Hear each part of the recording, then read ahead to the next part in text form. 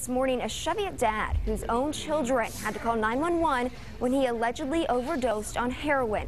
32-year-old Nicholas Mole's bond was set at $3,000 this morning.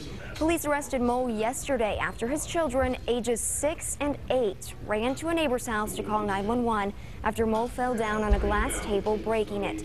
Paramedics found Mole inside his Cheviot home turning purple after the overdose with suspected heroin near him. He's facing a drug charge and 2 counts of child endangering.